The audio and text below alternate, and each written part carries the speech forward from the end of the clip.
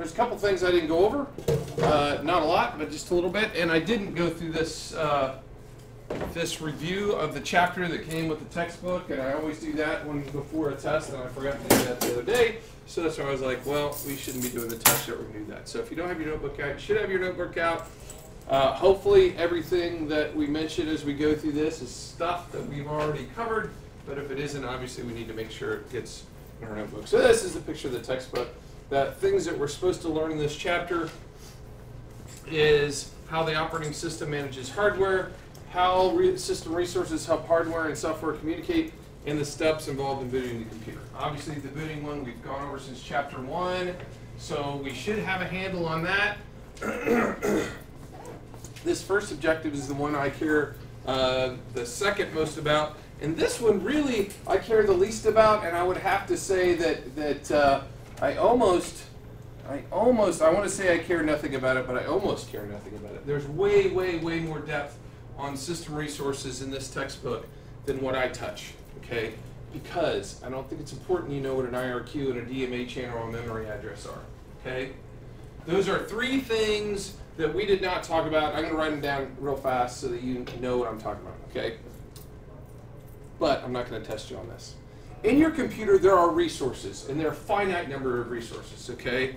And if you ever see a DMA, an IRQ, or a memory address,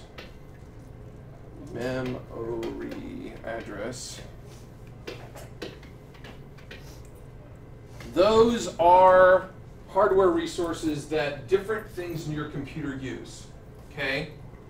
Now, when it comes to hardware, there's only a finite number, and it used to be 13, maybe more than that now, of interrupt requests available to hardware to use, and DMA channels for hardware to use. And it used to be, and that's why it's in the textbook to begin with, but I don't think it applies anymore. It used to be that when I put in a piece of hardware in the computer, I had to assign it which one of these it was going to use, what DMA channel it was going to use, what IRQ is going to use. I used to have to tell it those things, and if there was already something in the computer that used it, I had to deconflict them. So like one piece of hardware might use only channel 3, 5, or 7, and this other one might use 5, 7, and 9, and I needed to make sure they both went on 7 because neither one would work. Okay? Kind of like if you guys were on the exact same radio channel and you were using little handheld radios, they'd interfere with each other and neither one of you would get a good signal. Okay, and I say that used to be because now everything's plug and play. You put in your card and BIOS goes and detects it and BIOS deconflicts it and it assigns what channels. That's part of what it's doing when it's doing the boot stuff, is it's assigning those plug and play channels to your hardware device so they don't conflict. So I don't like spending too much time talking about system resources because 99% of the time it's taken care of for you without you having to do anything. Now, if you become a programmer and you start writing device drivers, then this might be an issue for you. You might need to know how to talk specifically to memory addresses. You might need to be able to tell, because it's one of the things the device driver does, is it's software, again, that tells the hardware how to work. And one of the things it's doing, it's assigning these resources out. It's looking to see who's using what, and it's assigning resources. But that's why I say this is kind of important. I need you to kind of have a basic understanding that there are resources that are given out that no devices can have the same resource and work. Okay, so that is what I want you to take away from the conversation today, which we, I thought I didn't pick that, which we did not talk about previously, okay? That I want you to take away that there are system resources that have to be given out, and BIOS usually deconflicts those things, and that's one of the things that gets handed over to the operating system and how it uses device drivers and talk things. So we have to know that level of minutia. You don't need to know what all the IRQs and DMAs and memory addresses are. I don't think that's important for this class, at least not for your level of understanding for this class. So I just kind of wanted to hit briefly on that, okay? So we need to understand how the operating system controls the computer, how it manages hardware. The first thing it does when it manages hardware, where does it get the hardware list from? How does it know what hardware is in there to begin? From BIOS, right? That's not good.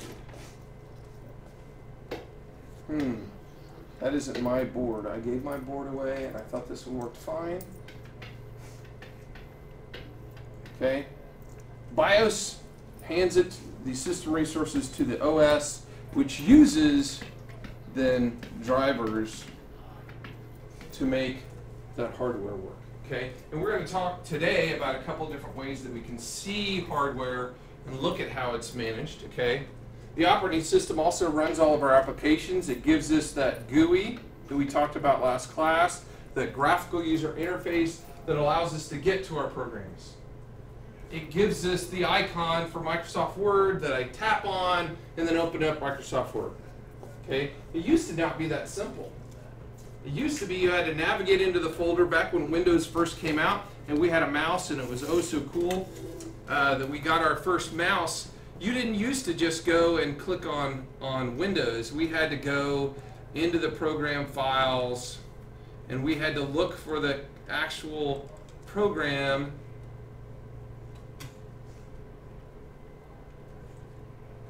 that your shortcut's still going to right now, but we would have to look for the WinWord, and we would double click on it, and then we get Microsoft Word.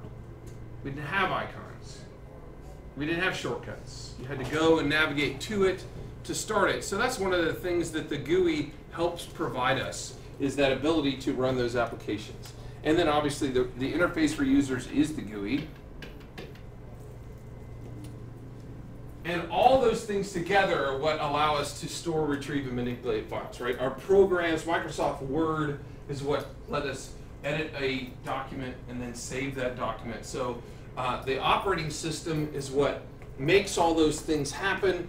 It runs the program, it then saves the stuff, okay? And that's one of the things that when we talk about memory and we talk about how it manages those devices, if the operating system doesn't have the driver for the hard drive or the incorrect driver, it might write things incorrectly, and then the things that you think you're saving don't get saved the way you think they're getting saved, and you end up with junk when you go to open up your Microsoft Word document again. So all those things come together through the operating system. And you guys got a chance to play with Linux. Mr. Ian, I almost called you Ian Driver, but I did know an Ian Driver, just so you know, when I flew 141s. Anyway, uses the iOS all the time, and then we use Windows all the time here as well. So we've got experience with a couple different operating systems, and we talked before about all the different levels of operating systems that exist in each one of those too. We had the slide up last week, or maybe it was the week before, that showed all those different versions of Windows that came out. When we talk Microsoft Windows, there are literally tons of them. When we talk about Linux, there are hundreds of them, and that doesn't even include all the different variations they've gone through along the way. So there's lots of different operating systems out there, but they all do the same thing for us today. Okay. There are different levels of the way things happen. And I realize this says operating system Windows XP, but the process is still the same. The operating system provides that GUI that then it touches all of our hardware through the use of those drivers. And I know I've hit that, touch it. That was the worst way to write the word drivers, but we'll go with it. It ended up right. So it uses those drivers to communicate with all the hardware along the way. Okay, and today we're going to do some driver searching and finding some drivers, because that's one of the things that we didn't do. So this is one of the words we didn't really talk about as well, is the kernel, although there was a reading that mentioned the kernel. The kernel is the base program for the operating system. Okay, you may not know this, but Windows Vista kernel was modified to be Windows 7 kernel, was modified to be Windows 8 kernel, which was modified to be Windows 10 kernel, which is why you can upgrade from Vista to Windows 7. You can upgrade from 7 to 8. You can upgrade from 8 to 10, or you can upgrade from 7 to 10 because the base kernel was the same, but XP was a different base kernel. So you could never do this. There was no upgrade path from XP to Vista, just like there's no upgrade path from Linux to Windows 10. It has nothing to do with the fact that it's Linux, because these were both Windows. It's because the kernel is completely different. The base set of code for that OS is completely different. So if you have the same base kernel, it can sometimes use the same device drivers.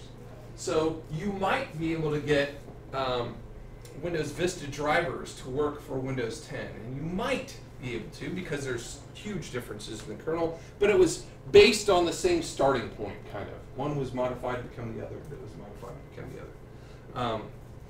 Whereas Linux and Windows, or Mac and Windows, is so base different kernels that there's no path between them because they're so humongously different. So when we say the operating system, it includes both the kernel and the device drivers. There also are BIOS device drivers, and there's all system BIOS device drivers, but for the main part, these are not the ones that are used anymore. They're slower. The device driver that you will get and install that's for the operating system that you're using is the fastest driver you're going to get. It doesn't mean it's always there. Sometimes there are older drivers that just work. That doesn't mean they should be the ones you should use, which is why we go out and look for updated device drivers. Okay? So, and we've said this many times, that device drivers are those programs that make the hardware work with the operating system. Okay? So, they're small programs, and I'm going to use small in quotes because some of them are not small. I'm going to download one today and install it on my computer today that is not by any stretch of the imagination small, but usually they're small. The device driver for your hard drive, for your keyboard, for your mouse, for your CD-ROM, those are really small programs that make those things work. But some drivers are very big, and I'm going to show you which one I'm talking about. Okay? Usually, I'm going to put usually here. They're installed when the OS is first installed. Usually. But the OS may not know what it is. Okay? There are still students right now that are coming in with their laptops, and they say every single time I change the volume on my computer or try to change the volume on my computer, it asks me for a password. Okay, so it's really not asking you a password because it's changed the volume of your computer. It's asking you for a password because there's no device driver installed for the sound card, and that's what it wants. It wants you to install the device driver, and you can't do it because you're not an administrator. You have to be an administrator on a computer to install a device driver. So that's why when the students come in, they're like, every time I change the volume, sorry, that's in there right. Every time they try to change the volume, that's the indication they get. It's not because someone's password protected the volume. It's because there is no driver and install driver. You have to be an administrator. Okay, so it may be installed when it's first installed. May is because it may not know about it. We used to install, way back, Windows, I'm going to say Windows 95 era, off of a couple floppy drives. Okay, and then Windows 98 got up to be like, I think, 13 floppy drives. But when I'm just going to, so anybody know how much one floppy drive holds? Okay, so the biggest floppy we ever got was 1.44 megabytes. Okay, that's the biggest. Okay, so at its heyday, when we were using 13 CDs, anybody want to do that math for me really quick so I don't have to do any math? We'll do fourth grade math, and we'll round. So how many megs are we looking at here? 15 or 16. Okay, here's how I round this. Divide that by half, we'll call it 7. 7 times 3, we're going to 210. Okay? That's not the right answer. That's way high. What did I just do there? I divided this by half and multiplied that by 2, but I rounded it up and called it 3 instead of 2.8 because 3 times 7 is 21. So at the most, it's 210 meg, right? At the most. 210 meg. 210 meg. That is 1/3 of a CD. Okay? There wasn't a lot. It's not very big.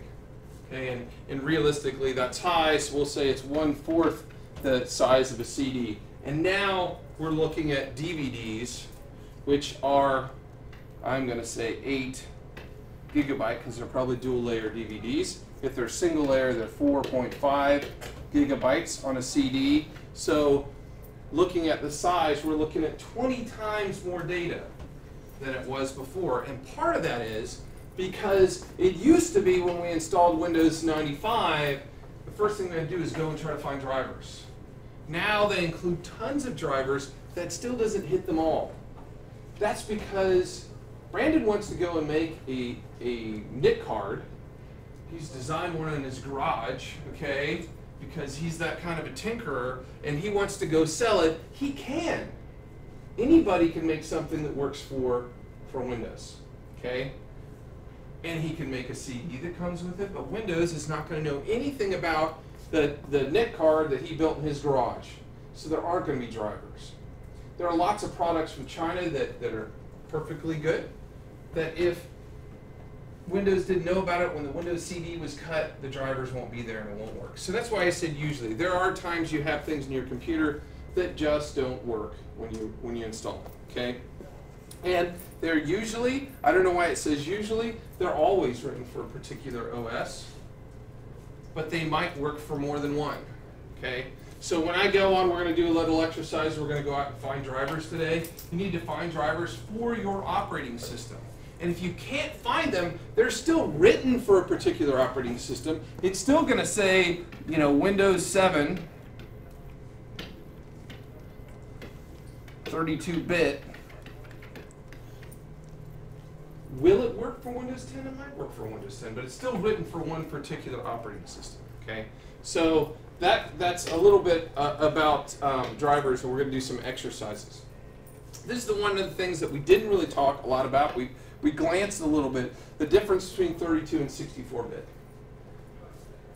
Okay, so I'm going to give you an introduction to the buses that we're going to talk more about in chapter 4. But when it comes to a bus, there are, and I know we said some of this, which one of the ones is the one that can move? I think it's this one. Wow, my pen is way off there. That is not the one I wanted. I think that's the one I wanted. But it's all in white. How do I change? I want the line color to be black. Okay, let's see if I get this the way I want it. Much better. Okay. I'm going to use this.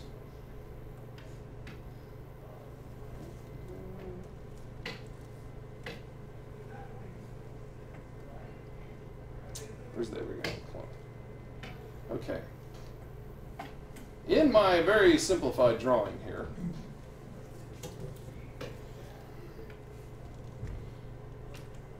oh my gosh, that's not what I want to Control K to lock it, not Control L to erase it. Okay, so what I've got here is I've got our two buses, okay, and this one's the north bus or the north bridge, and we did talk about that. And this one's the south one. And I basically introduced that to you, and this is the CPU. And this is oversimplified because there are in no way, shape, or form boxes. And they're in no way, shape, or form symmetrical like this. The wires go all over your computer and come back. But the basic idea is that you have a path of data that goes from your CPU around your north bridge, two components that are on that one, and there's only two on there. And those two are video and memory, okay?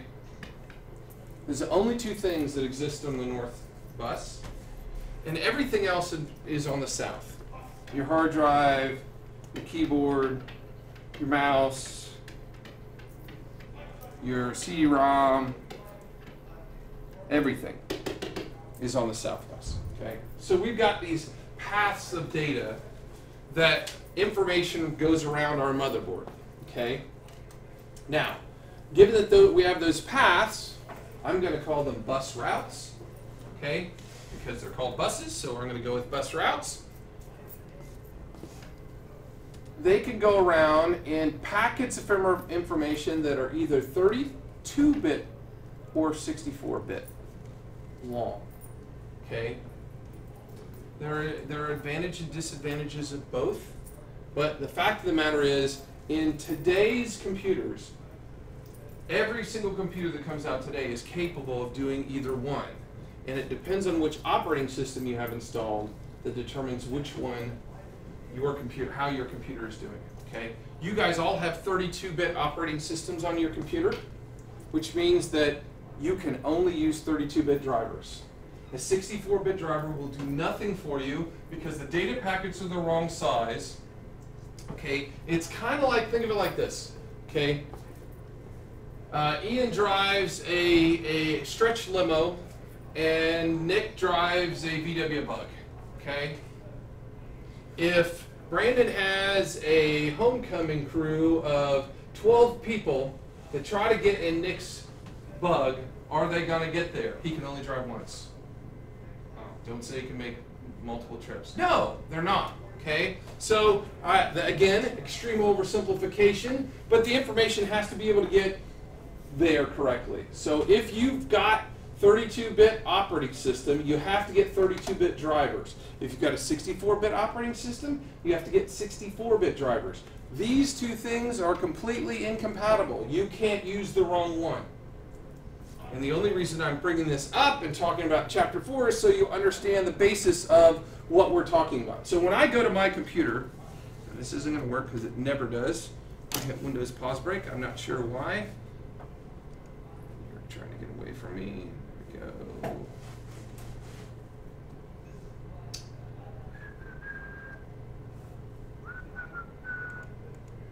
Used to be so easy for me to get the properties.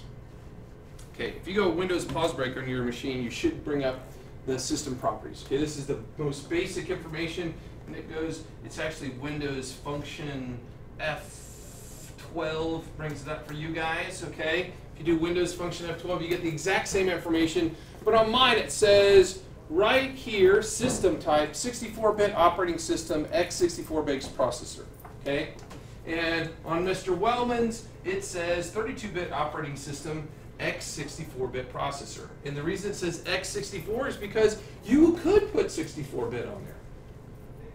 You have a processor that's capable of doing it, we just don't do it, and there's reasons for that. Mine has 64-bit. So when I go and install a driver, I have to get the 64-bit drivers, and when you go install a driver, you have to get the 32-bit driver, and you need to know that before you go looking, not after you try to install, okay? So if you're ever looking for drivers for your computer, that's the first thing you need to know. What do I have? And this isn't the important part. This is the important part. What operating system do I have? Because anymore, unless you're on a really old piece of equipment, they're all going to say it's a 64-bit processor. It's capable of doing either one. Okay, so check hardware compatibility when installing device or OS version. What that's saying is that don't go and buy something that doesn't say it's made for your computer. So when I go out, if I'm looking for a TV card on, we're going to go on Amazon. Amazon. By the way, Amazon is a terrible place, in my opinion, to actually look for computer hardware. Not a terrible place to buy it. I don't ever look for it there. I look at Newegg, I look at Tiger Direct, I find what I want, and then I go and put that part number in to Amazon to see if they have it cheaper. And the reason I do that is because when I go here and look at their TV card here, the amount of information I get on their site is amazingly small compared to what I get on a computer sales site. In a computer sales site, I'm going to see what versions of the operating system this is made for. Where does it say down here? It says stream your Xbox, PlayStation. What? Or why does it even say that? This is obviously a PC card. Blue, watch YouTube and more. Instant game view, add webcam. 1060p recording. Let's see if it says it down here. Perfect streaming, instant game view, stream superior latency. Okay, so what computer and what drivers do I have for this one? Do we know? No. Do you see that anywhere? No, that's why it's terrible, and that's why I kind of wanted to show you why I don't look here. Because what if I went to buy this and this only has Windows XP drivers? Which is usually why they forget to put what drivers are on it, by the way. Forget. Because if it said only works for Windows Vista, how many people are going to buy it? Zero. If they just don't tell you and let you suck it up and try to figure out how to get it to work, it's not their problem. Okay? So when you go and buy stuff, you need to really make sure. So if I went to Tiger Direct, which is now only business, it used to be my favorite place to find stuff. And Tiger Direct still exists, but now it's Tiger Direct Business, and I'm not sure why they went that way. If I go to Tiger Direct, I usually find out what it's made for. Okay, so right here, it took me no time at all. Can be Windows 95, Windows 98, Windows ME, NT, 2000, and XP. Third-party Linux drivers are available. For how many versions of Linux are there? A lot. A lot. So is it going to work for Linux? Meh, I don't know. Okay, but that's what I'm saying. You need to make sure it works. So if I've got Windows 10 and I go buy this video card, I am saying, good luck for me. Maybe I'll find some. Maybe I'll get it to work. Maybe I won't. But they don't know if it works. Okay. So when you're buying drivers, you really need specifically to make sure you're getting one that's for your version of the operating system, and maybe the next one. If you've got Windows Vista on your computer, okay, Windows 7 on your computer, and you know that you're going to upgrade to Windows 10, then I would make sure it works for both. Because there are things that we have that when we upgraded to Windows 10 didn't work anymore, or required a whole lot of work to get them to work. For instance, our TV cards on every teacher's computer has a TV card.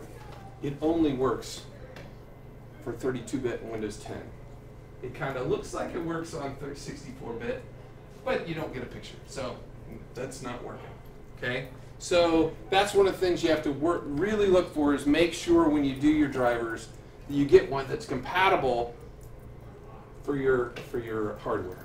Okay, so do you kind of get this? They go around in packet sizes. You're either getting, and the operating system determines the size of the bus. Okay, you're either they used to be 16-bit. We don't have those anymore. They're either 32-bit. Back in Windows XP days, it was either 16 and then 32, and then it became 64. Back in Windows 98 days, it was 16, then it became 32, which is that isn't even a 32. That's a 13. I don't know what I wrote there, but we have teachers with software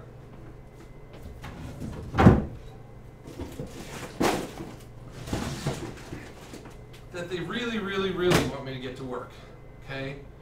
They would love to be able to use this Jumpstart program, okay, that was written back in, let's see what program version was. This one doesn't say on the outside. It's good for Windows or Macintosh. By the way, it says it's from C.R. Koblenz Elementary School. That's how long ago it was bought.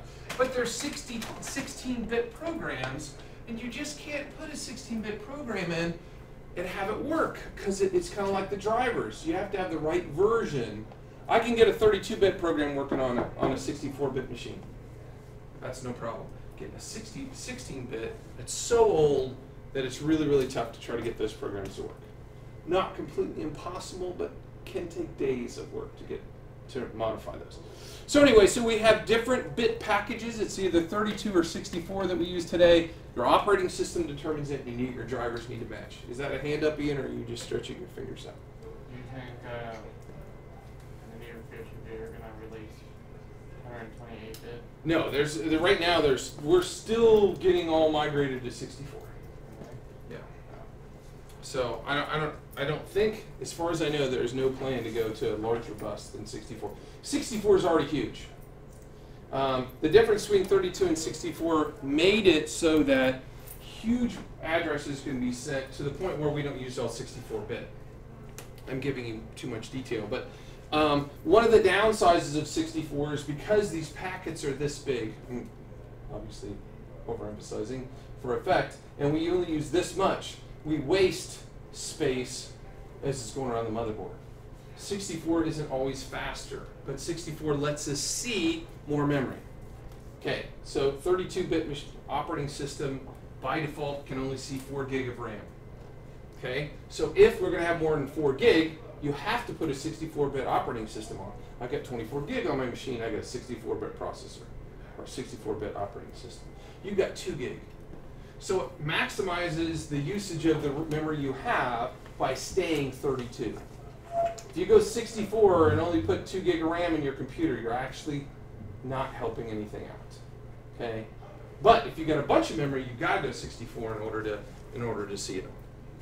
Okay, so this is to show you how to find drivers. We're going to do an exercise afterwards, after we're done going through the PowerPoint, on how to find drivers themselves. But basically, anymore, yes, CDs come with devices. Okay, so I just put in this big, huge ups, and I think I threw it away. And it came, no, it's still my trash because you never picked up my trash yesterday. Okay, so it came with, brand new, it came with this disc, okay?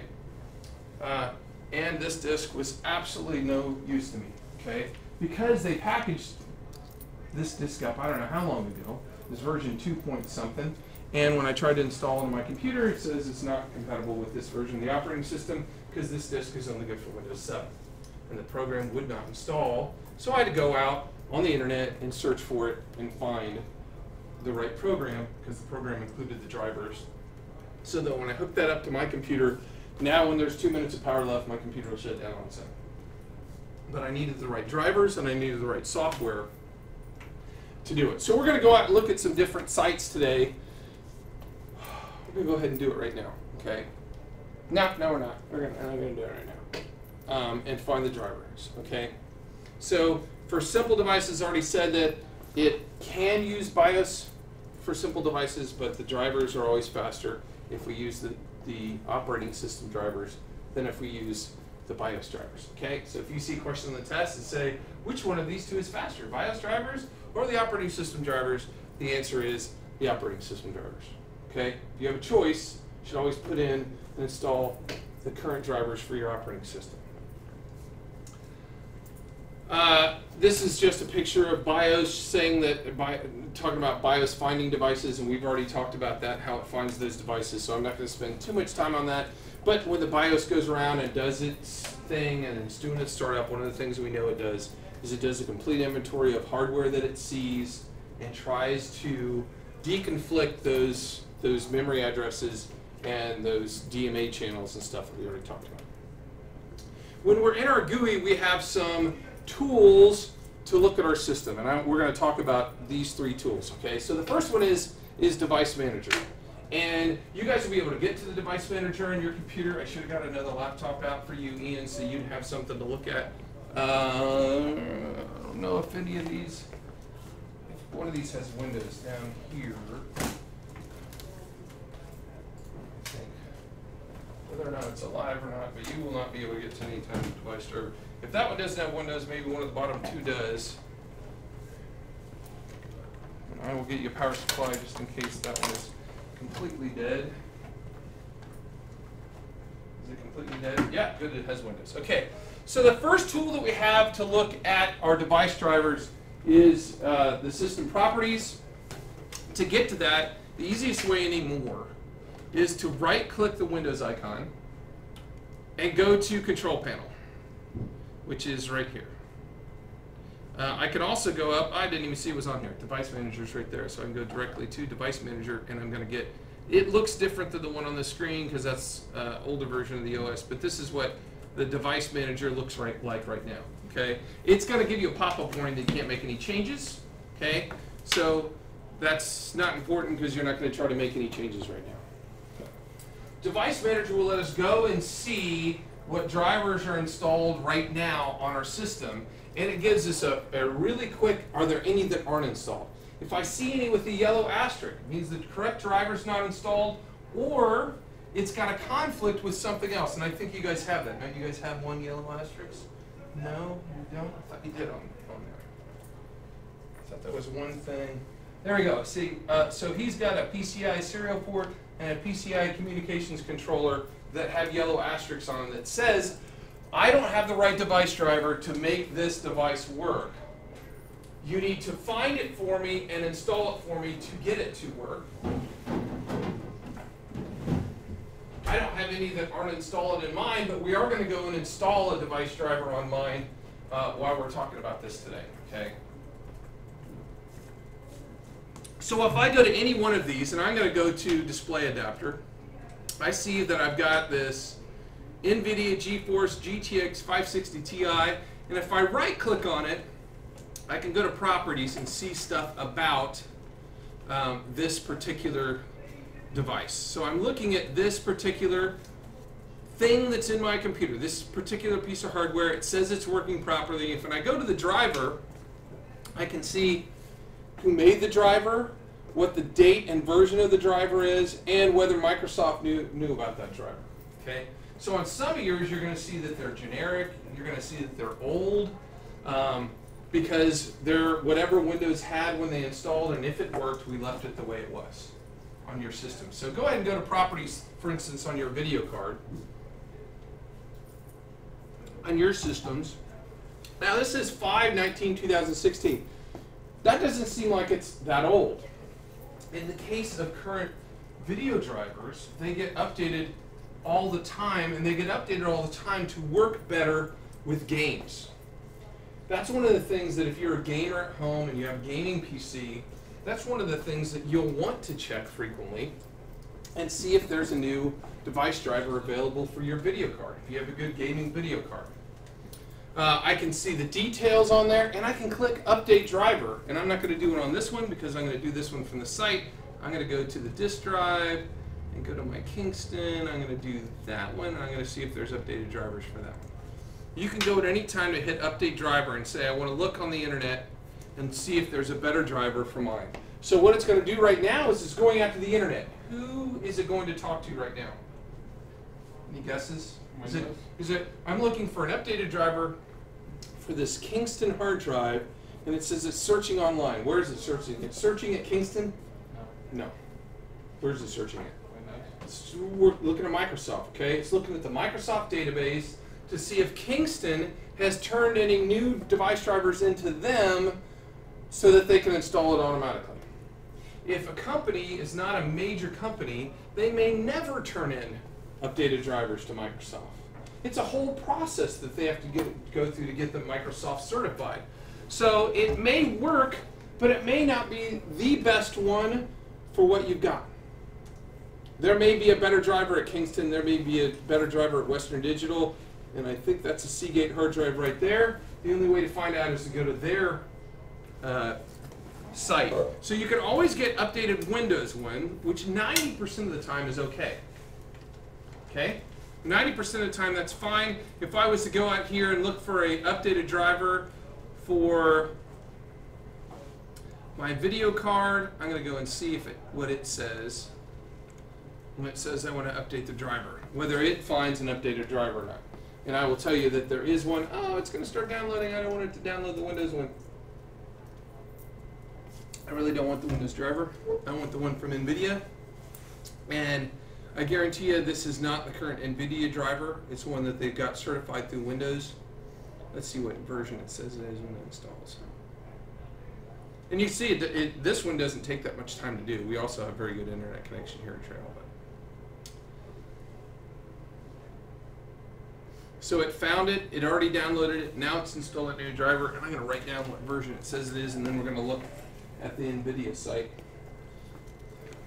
Because their version is going to be much bigger than whatever I just downloaded from Windows.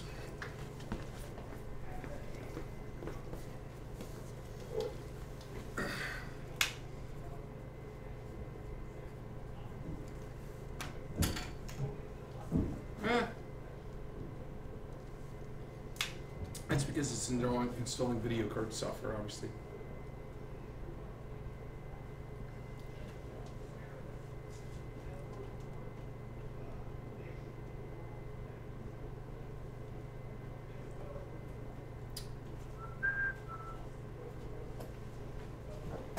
this way I can't, you know what, while it's doing that, I'm going to go ahead and go out to the NVIDIA site.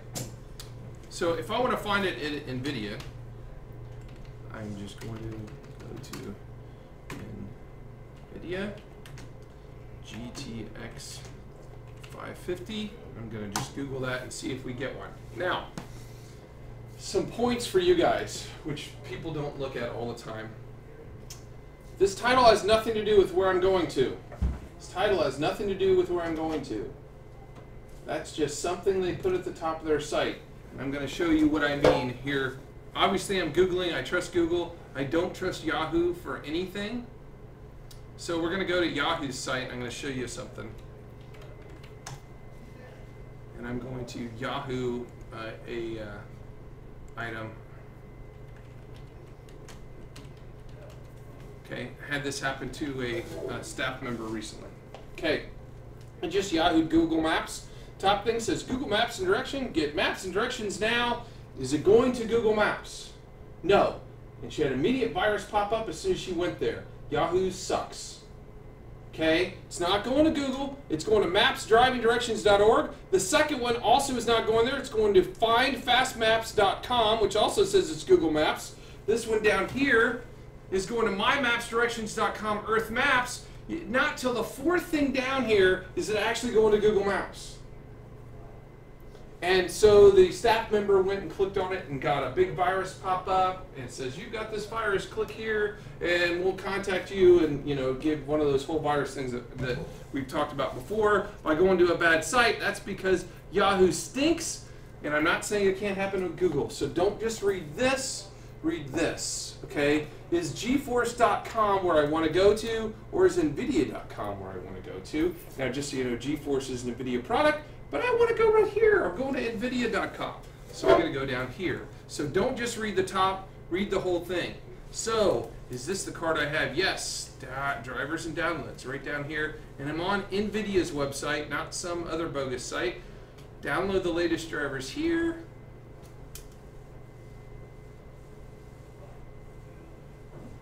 Did I click on it? Or did I just, I must not have clicked on it. Okay, so I'm looking for a GeForce 500 series because it's the 550. Yep. And my operating system is Windows 10 64-bit. You can see I can drop down and pick a whole bunch of different operating systems for this one. That's great. Language in English. I'm going to hit the search button. There we go. And it is 339 meg. That's a pretty good size set of drivers, okay? So I'm going to download that. And while that's down, oh, I got to agree. And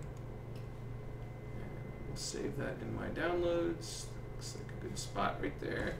And we'll see, okay, so we got the current drivers here, and now it's saying it's driver version 21.21.13.6909, and it came out 8/1/2016. Okay, so that future. Pardon? It's from the future. It hasn't been 8/24. What? Never mind. What were you saying? No, I just. You're making a joke and I'm not getting it? No, I made a joke and it was completely wrong.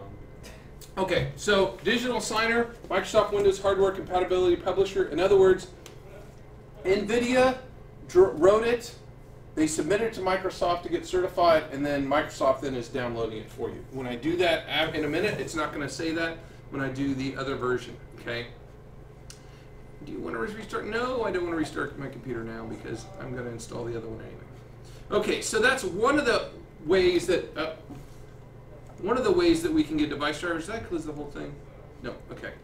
So, and now it's got an asterisk on it because it's not going to work right until I restart my computer. I'm not going to restart my computer right now because we're recording. We're doing this. Hopefully, this didn't just mess up my recording in the class for Mr. Driver. For Mr. Plankenhorn. And look at all these other unknown devices I've got down here now that are also must be associated with the video card. That those will clear up after I do my PC restart. Okay, so that's the basics of going for a driver. You just go out but you got to be really careful. If I just Google drivers, believe me, where did I leave the Google up? No. Okay. GeForce video card drivers. If I just am really generic in my search, I have GeForce up there, but if I just come down just a little bit, let me see if I can. I'm going to go to page 2 because even that one was pretty good. There are tons of driver. Those are still pretty good. Those are actually company sites. I'm trying to show you one of the sites that you want to stay away from. Those are actual company sites too. I'm gonna try video card drivers and see if I can be unspecific enough to get one of the sites I don't really want to go to. And I will tell you that Google is better at filtering out. No, that's still Intel's site. At filtering out the really bad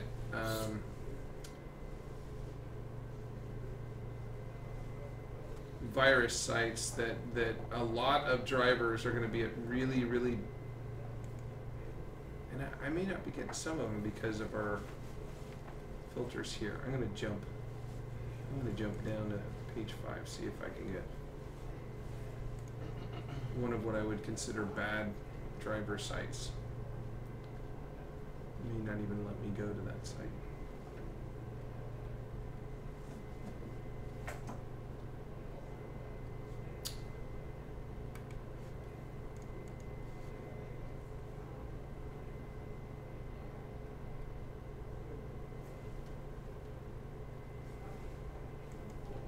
That one's not even opening. I guess I should just say, so we can move on, that you need to be careful when you're looking for device drivers, because you can end up at places that have nothing to do with legitimate sites for drivers. And I'll just leave it at that. Okay, so some of the other tools we've got the system information spot, which you already went to, but with the big one now down here is if I go down and just start typing system information, this tells me tons of things about my computer that I might not otherwise know. So when I'm working on looking for device drivers and I don't know what I've got in my computer, this gives me a great way to go and say, okay, what kind of CD-ROM do I have in my computer? That's the name that I'm going to search for when I look for drivers, okay? Who's it made by, the manufacturer? I don't even know who the manufacturer is on that one. Let me go to hard drives. Down here in storage.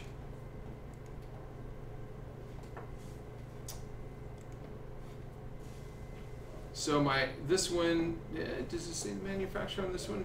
Doesn't. This one's a Seagate. I know that because the model starts with ST. And if I go and I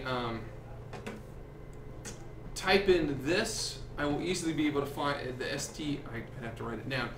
If I Googled this, I'd be able to easily find who the manufacturer is, because the model numbers are almost always right here in system information.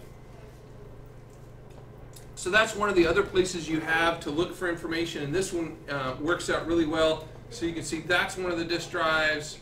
Down here is another one. This one is a Kingston. Still doesn't say who the manufacturer is, but I can see the size of the thing right here. And then my third drive, I've got 3 drives in mine, is a Western Digital down here, and I can see that information. So this is one of the great ways that you can look about system information on your computer. The last way that I use is a program called Speccy, and I don't know whether I downloaded Speccy on this one or yet. No, I did not. So to get to Speccy, I think I put up the address over there. You can go to it's puriform.com is the place that makes Speccy. You can also Google Speccy. It's S-P-E-C-C-Y. So I can see it's the right place. So I'm going to go ahead and download Speccy, and just like anything else, it has a free version. It has a paid version. The free version works just fine. You can pay $19.95 for it if you wish. And oh, I gotta click on this link to go and get it downloaded.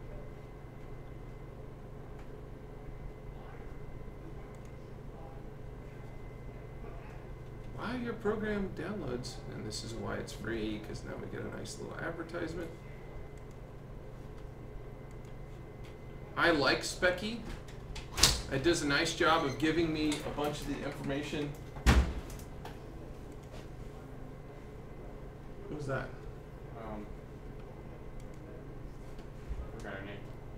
automatically check for updates. Hate doing that. Just gonna ignore it. What? Just gonna ignore it. Okay. Just gonna So once Speccy installs, it gives me the same kind of information as the system information one does. It does a nice job reporting. I can see what kind of CPU I have, how much RAM, and then I can drill down and just say, okay, I just want to know about the video card, maybe.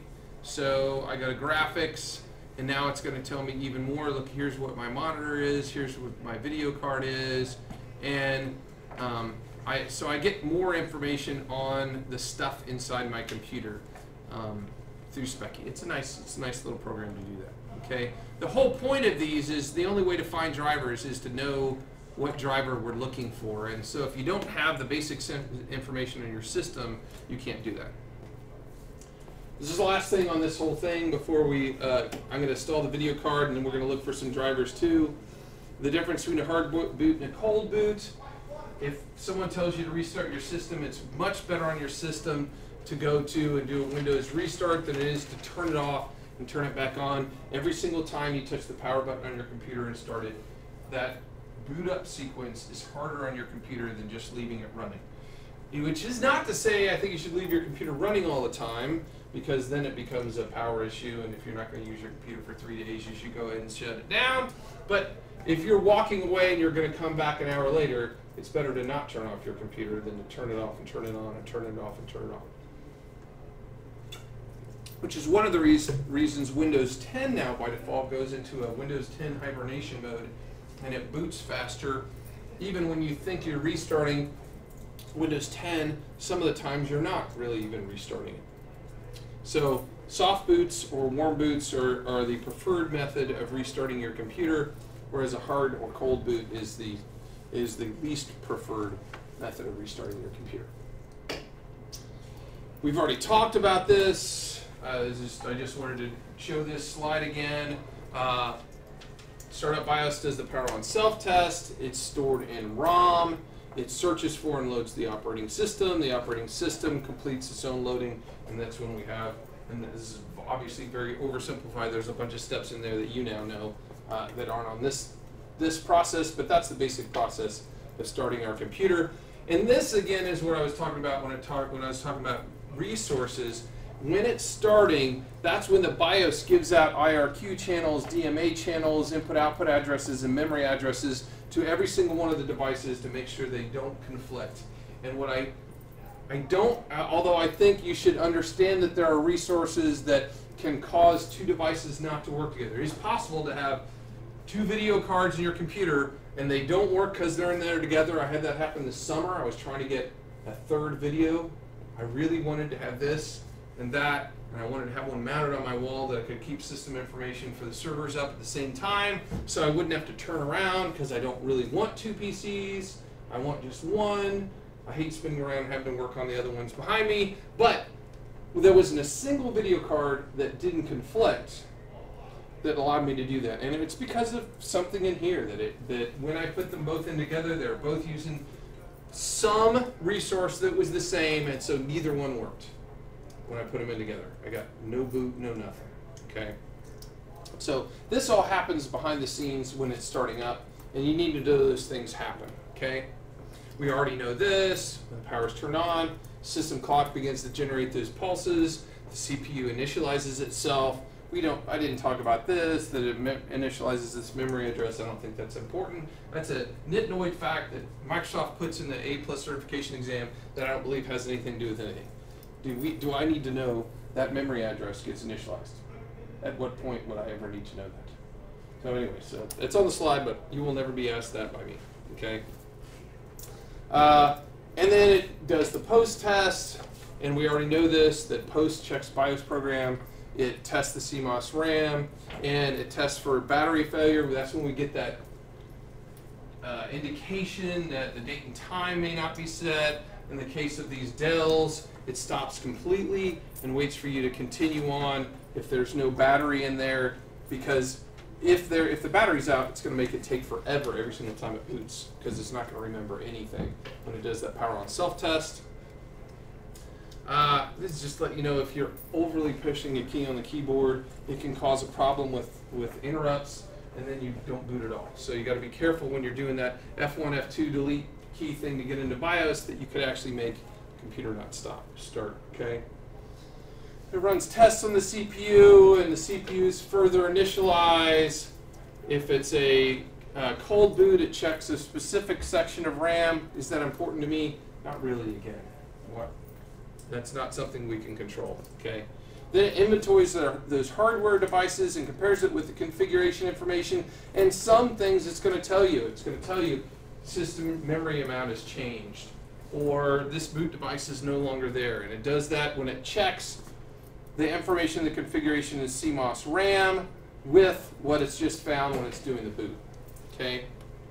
It initializes all those things, hands out all those assignments, those IRQs, or DMAs, input addresses, and then it goes ahead and starts handing off control to the OS, okay? And these are some extra things that we haven't talked about. I don't think there's a reason you need to know about the DMA and the IRQs when it goes through the boot process. I just need you to know that they exist and that there can be conflicts, okay? Looks at the CMOS RAM to determine the boot devices, and then it goes and looks for that boot device record or the master boot record on those devices. So it looks in the CD-ROM. There could be a CD-ROM, but if it doesn't have a master boot record, it means it's not an operating system, so it doesn't try to boot from it. It goes to the next thing until it finds a boot record that it can boot from. And then it boots up the OS through the bootloader. And this is a graphic of what we already know. The BIOS checks the CMOS RAM to ask where to find the OS, and then it loads the OS. And we've talked about that a number of times.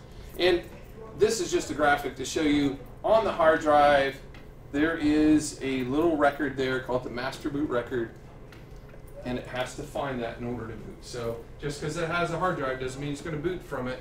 If it doesn't find the master boot record, it's going to skip on and go to the next device. We're going to spend some time with device drivers. This is our summary slide. We need to know how operating system manages the hardware, which hopefully, do you need to know the level of detail that my friend Doug Moore does because he writes device drivers? No, you just need to understand what a device driver is, how those device drivers interact with BIOS and hand off stuff to the operating system. And today was really just an introduction to these system resources. I just need you to know that's part of what it's handing off from BIOS to the operating system. It's saying, hey, it's not just saying, hey, here's a CD-ROM, and here's how I've got it set up to use. And it tells it what of these are being used. Again, I'm not going to test you on that because we don't need to set IRQs anymore. That was something I used to have to do. We used to do them with little dip switches when I would get a hardware, which is why computer guys exist. Because it used to be really, really hard. But it used to be, if I got a video card, see if I can find one with a dip switch on it at all, which I may not be able to do. There used to be little tiny switches that you could flick, or pins that you could connect together to set the IRQ and the DMA, and you had to physically do those in order to get the next thing working, okay? I don't need to show you when they don't exist anymore, okay? So we've looked at those three tools we have in the GUI in the Specky's one I added. It just talks about the system information and the system properties and the device manager, those things, but I like using Specky as well. And then we talked about, and we have in minutia, how the BIOS works and how the power on self-test works and how we get to the act of getting to our GUI. So what we're going to do right now for the rest of the class is you're going to do some searching for device drivers. I'm going to install this last one that I just downloaded, in which case it's going to cause a reboot. But what I want you guys to do is, did I make it visible? Find my driver right there. Can you guys see that yet? Article 6 drivers marked complete. Did you read? If you went through and did Article 6, which is right here, you guys have to just check that you did that. Okay? Did everybody do that? You should see Find My Device Driver. I'm not logged in. I gotta log in in order to see that stuff. So, dang. So you guys should be able to go do this exercise, and it's a pretty easy exercise, but I want you to go out and try just searching for device drivers. So can you guys see that right now, that Find My Driver on yours? And if you can't, all you have to do is click the checkbox next to Article 6 that you read it, and it should just show up. And so what this one is basically you're going to go out and find a driver. I've said I have a Dell E65 on laptop. My sound is not working at all. In fact, I get an error every time I try and change the volume, which is what's been happening to students, okay? Probably missing the sound card driver, since that is a program that makes the hardware work. Find the driver I need and supply the link and the driver below. Okay, so I want you to upload the driver. So you got to download the driver, and I want you to supply the link to where you found the driver, and then we're going to talk about it. So you guys should be able to find that driver easily in the next 5 to 10 minutes. But you need to find the right one. So you need to go, and it kind of, this is an exercise of looking through driver websites. They're all different, but the process is the same. Okay, searching for and finding and downloading a driver. Okay, so that's what I want you to do for the next 10 minutes. I'm going to go ahead and install this driver that I downloaded for the video card. And we'll see if this is more updated than the one I got from Microsoft, which it theoretically should be. And see what version we get from that. And I'm going to have to stop this recording because it's going to make me restart the PC here with the video card.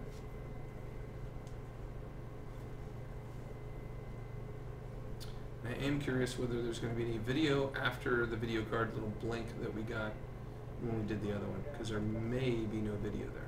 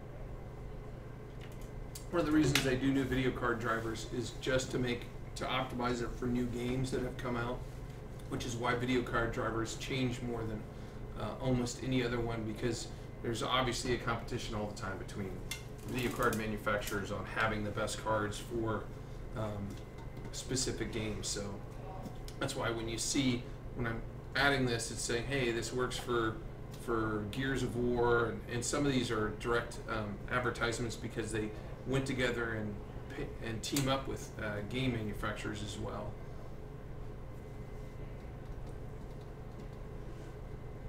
Anybody have the NVIDIA Shield? Anybody seen that before?